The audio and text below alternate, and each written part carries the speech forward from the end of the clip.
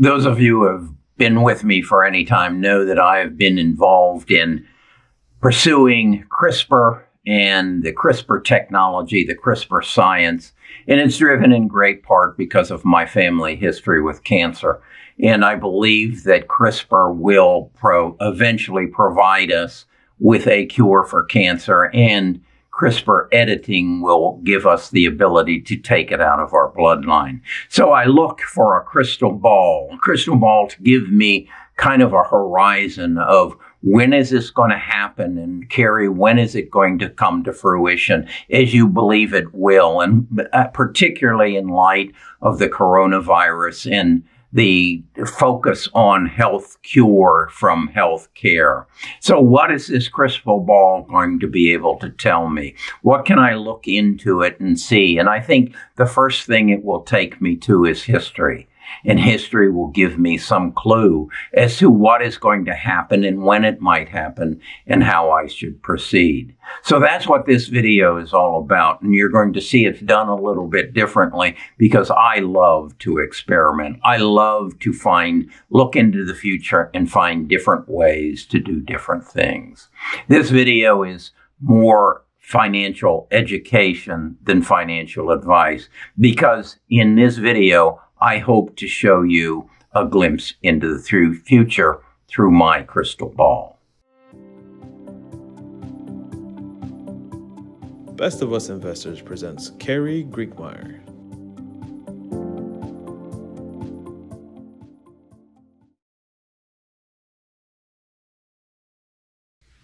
Part of what caused me to make this video was yesterday's turn down of 10% in CRISPR stock, and then followed by another 10% today, based on its findings of its use of CRISPR T therapy CTX130 for patients with relapses or refractory renal cell carcinoma. I'm not sure what that means, but they had a study, and that study had mixed results. They had one patient that in the group that they tested it on that had total recovery. They had two patients in the same cohort developed stable disease, and then they had three other patients that had mixed results, giving them an overall efficiency rating of 79%.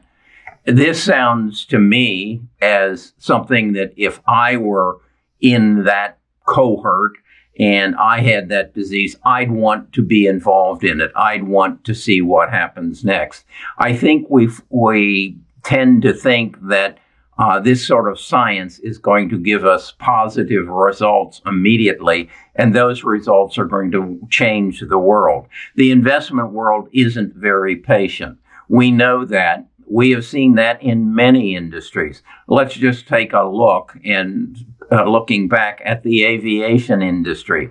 I don't think this is a parallel to the science that we're dealing with in CRISPR, but any number of attempts in any number of directions are pursued to come to a positive conclusion. And as Orval and Wilber Wright did, they escorted us into the current world of aviation, which is now looking to colonize Mars, led by Elon Musk. But many attempts at trying to get flight failed before they achieved their objective and then progressed to where we are today. The other vision I get when I look into my crystal ball is we know who the Wilber and Orval Wrights are. We've identified them as the George Church, Fred Zhang, Emmanuel Carpentier, and Jennifer Doudna. And we've identified the companies that they are dealing with. Some of them will succeed, some of them will fail. But we know by looking into my crystal ball who the players are. If then you want to pursue this, if you believe there is a future in this type of science, then you need to read the books. And these are the books I suggest: The Code Breaker, Lifespan, and the crack in creation. If you want to look deeper into the crystal ball, you have to have knowledge. You have to be able to understand the potential that lies here, that someday through genome sequencing and genome editing, they will literally be able to take diseases like cancer, like heart disease, like Parkinson's, out of our bloodline. That is to say, they will sequence the genes of my granddaughter's egg in her fiance's sperm and recognize the mutations that are in their bodies, in their sperm and their egg, use CRISPR, use the technology that is being developed today, and go in and remove those mutations so that those diseases are removed from their bloodline forever. That's what we are at the verge of. This is the electric vehicle in 1869. Yes, that's when the first electric vehicle was discovered, was built, was marketed. But it took until 2020 for it to really come to its fruition.